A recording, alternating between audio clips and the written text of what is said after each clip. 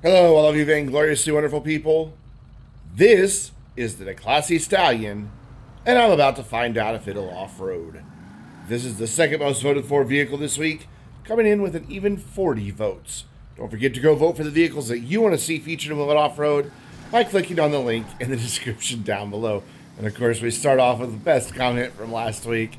That is indeed how many Coopers are made. We give them to Commander Hobo. And he turns into Mini Coopers. Anyway, the Stallion, one of two very similar cars that we're going to be testing today. And one of my favorite cars in GT Online. Maybe not in my top 5, but I love the Stallion.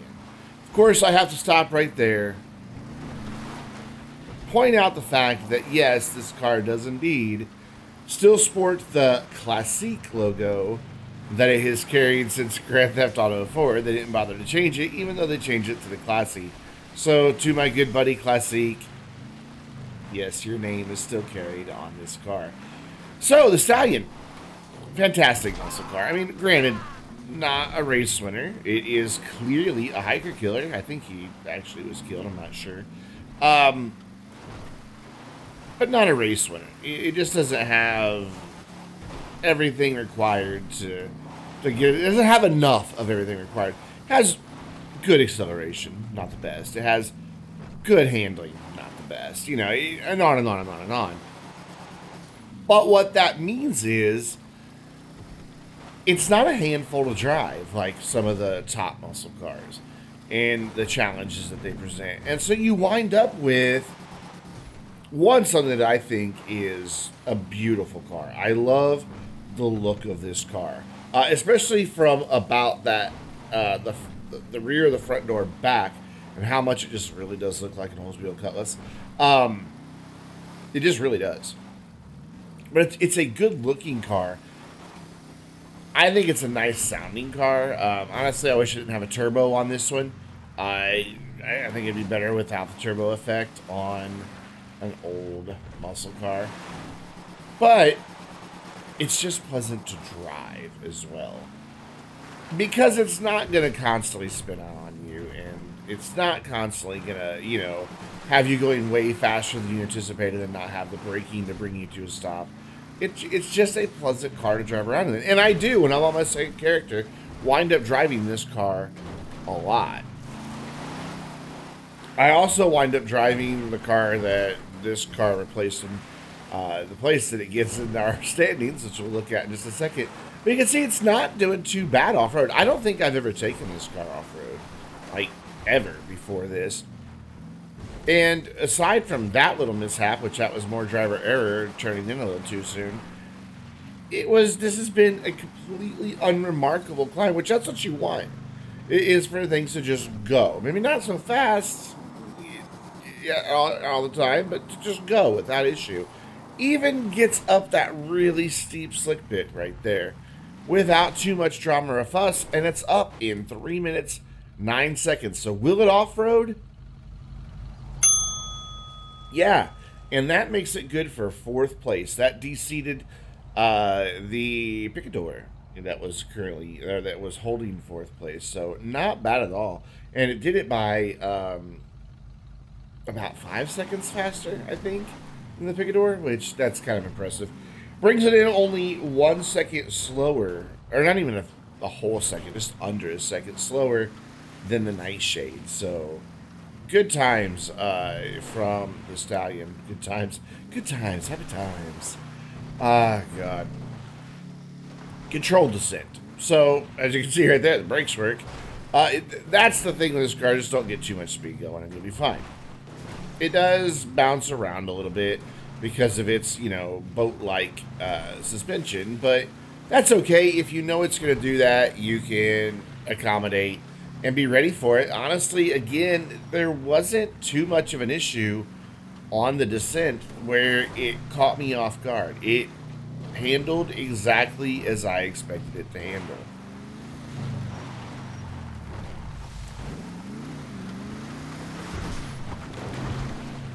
Sorry I went quiet there. Sneezing fit. My allergies and sinuses are in full-on attack mode today. But, you know, that's just what we call any day ending in Y in my life lately. So, I like Stallion. I think we've established that much. And it's, you know what? A decent off-roader. I mean, obviously, again, it should be said, is this thing going to do, deep water crossings? No, don't be silly. Is it going to do rock crawling? No, don't be silly.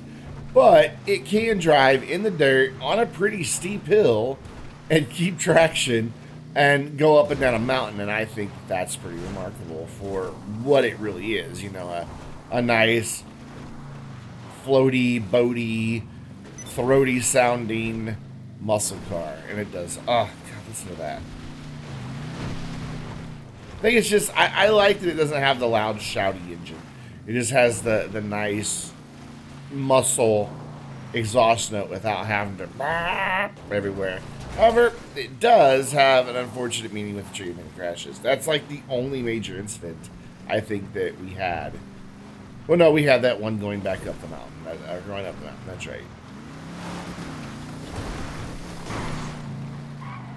But now that we're back down here on the asphalt, this is kind of why I love this car. You can just gun it and really go. I mean, I have to lift a little bit for the sharper corner, but not too much. And then the brakes are pretty good, so much that I nearly stopped too soon. 2 minutes, 38 seconds to get back down the mountain. So we'll take it back to the top. Apparently, I just lost one level because there's RP popping up at the top of the screen. And we will start a damage descent. Oh, that's right. I did have one level for taking out hikers on the way back up. Nice and controlled through that first little bit, but we immediately lose the hood. Of course, the windshield was already gone, as well as one of the headlights from our collision with the tree of any crashes. I don't know why, it just never gets old watching these cars fly down this mountain. Maybe that's why people still watch these videos. Maybe. So, somebody asked me the other day what it would take to get me to do Will It Off-Road on foot. And at the time, I said, never going to happen. And if you actually wind up voting for on foot, you see in the results, it's exactly what it says. On foot, not going to happen. Because, well, it's just not. But they asked me to come up with a goal. Something that would guarantee Will It Off-Road on foot to happen. So, one of two goals can happen. Number one, have my channel reach 25,000 subscribers by the end of this year. And if you're not paying attention to how quick my channel gains subscribers, then you know how comfortable I am in making that promise, knowing that, well, it won't happen. Or number two, have Patreon get fully funded, which has a monthly goal of $3,500. So I think we currently have $15. Look at that. Best ever accidental stunt in Will It Off-Road. We're down to 145. Let's take a look at the damage. All the lights, all the windows, and the hood are gone. The doors of the trunk won't close. There is actually some body damage, and the wheels are bent. Which brings us to our next vehicle, the Declasse Vigero. Like I said, very similar cars today. They both do about the same, driving them around. So let's see how they both do with Will It Off-Road. This is the most voted for vehicle this week with 49 votes, coming in 9 votes ahead of where the Stallion was. Commander Hobo to the right in his Tony Sopranomobile, while we have Mecca vaingloriously stroking his long beard in approval. Or I guess it could be her long beard. I don't know. I'm not here to judge. But anyways, so as I was saying, those are the two ways I will do Will It Off-Road on foot. One of those two things has to happen by the end of this year. Either Patreon gets fully funded or I get 25,000 subscribers. Which is to say, it'll never happen. So, the Vigero. This car is, I guess you could say it's a bit more and a bit less. You'll see several times where I have to correct because the back wheels let go and we wind up spinning around. And there's this issue. it rolls for some reason. Though I love that I landed the hiker and then a burnout on her face. She survived, but I don't know if you heard that. Ugh! This commander was there behind to make sure no witness survived. Yeah, this car rolls over at weird times. I didn't know that till we went off-road, but then I drove it around for a little bit in the lobby after, and sure enough, just weird little things make it roll over. It's not, you know, like faction levels of weirdness, but I don't know, it seemed like a peculiar thing. So, you know, it rolls over a little bit. It's a little harder to control than the Stallion, not by much. Of course, you know, it has different exhaust note, all that. But in speed, in terms of speed and everything, I've never really thought of these cars as all that much different. Honestly, I haven't looked at what they do in top speed or in terms of around the track because I don't care because, again, we know they're not like the top 2 or 3 muscle cars. So if ever I'm in a racing situation with them, I mean, I'm going to pick the Pisswasser Dominator and, you know, move on. These cars wouldn't even be considered. So, yeah, I never really looked at their stats so much. I own these cars because I like them. And you can tell on both these cars across 2 different characters that I've had them for a long time because they still both have this B72MO license plates on them. And those are cars that I've had for a long time. As I switched to using the BTYB license plate when I changed the name of my YouTube channel, which, God, that was like almost 2 years ago now. So, yeah, Vigero, Stallion, both have been with me for a long time. I don't think either one of them have ever been at risk of being sold off when I was out of space. I never sell cars for money in GTA. I just don't do it. If there's a new car that comes out and I don't have the money for it, I just earn the money. I don't sell an existing car because it's such a poor way to spend your money in game because you lose so much. Rather earn it and then just have all the cars. This one struggled a little bit for a second, but then finally found its ability to get up. And we're up 3 minutes, 11 seconds. So we'll hit off-road. Yep. It does. Though it doesn't go under the 3 minutes. Neither one of these cars did today. Very, very similar times with each other. Just right there within, what, like a second and a half of each other. So not bad at all.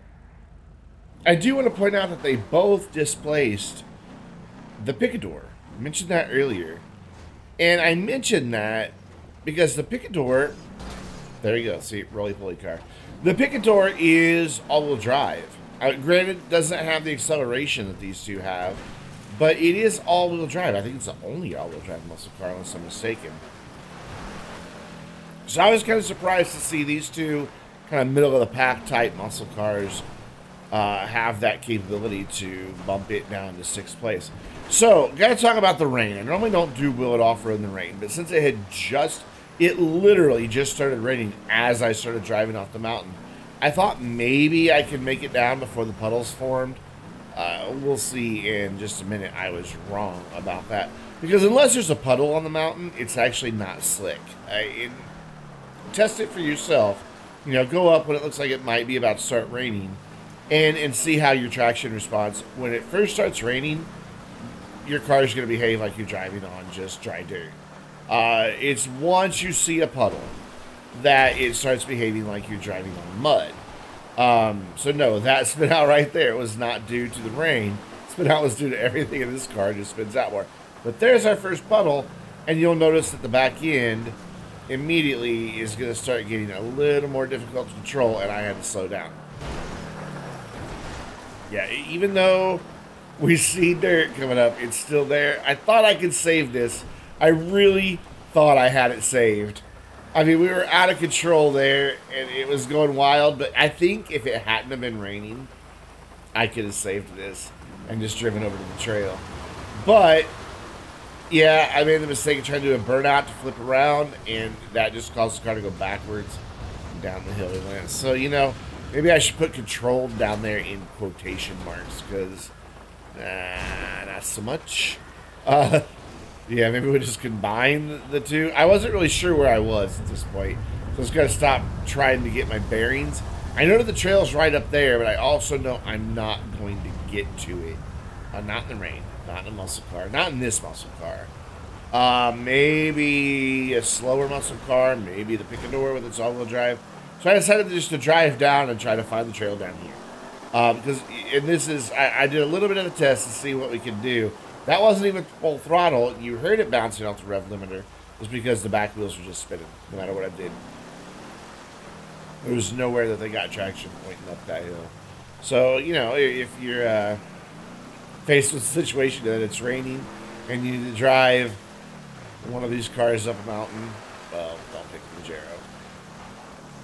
Is the Vigero? Yeah, the Vigero spawns in traffic. Yeah, because you steal it. So I'm pretty sure I didn't even paint this one. I think all I did was upgrade it mechanically and tint the windows. Might have changed the wheels. I don't remember. I've had this car for so long. Don't drive it all that often, but I still like it. I love the way it looks. I love the way it sounds. Which is true for, like, any muscle car. You can pretty much say I like the way it looks and I like the way it sounds, because truth. Very, very, very wet as we get down to the bottom of the mountain. We're down in 3 minutes, almost 28 seconds. So, in the rain, I drove it back to the top, but it quit raining. Actually, I think it quit raining just as we started driving back to the top of the mountain. Yeah, and I say we because Commander Hobo is still behind me in his big Tony Sopranomobile. I keep saying Tony Sopranomobile because I honestly, my brain is like, it's gone 404 on me. File not found, and I can't remember the name of that SUV for the life of me. I just can't. It's just not there. I mean, Chevy Suburban in real life, Tony Soprano drove one. So, Tony Sopranomobile. Most of you are too young to remember The Sopranos, but go watch it on Amazon or HBO Go or HBO Now, whatever they're calling it these days. Great show. Anyway, got squished by Commander a little bit, but he's down a little bit farther ahead. I think we also got hit by his bumper. Has that happened yet? I wasn't watching there for a second. No, isn't that sad? I don't watch my own video. No, I did. I was watching, but I was like zoned out talking, so it's just stuff moving on the screen. There went something off my car. Was that a fender? I think I dropped a fender. Still just kind of sliding. Just likes to be on its roof a little bit. I think Commander's driving on his own bumper down there. He had offered to give me a nudge, but if you remember, that's against some of the off-road rules. They have to go up and down the mountain completely under their own power.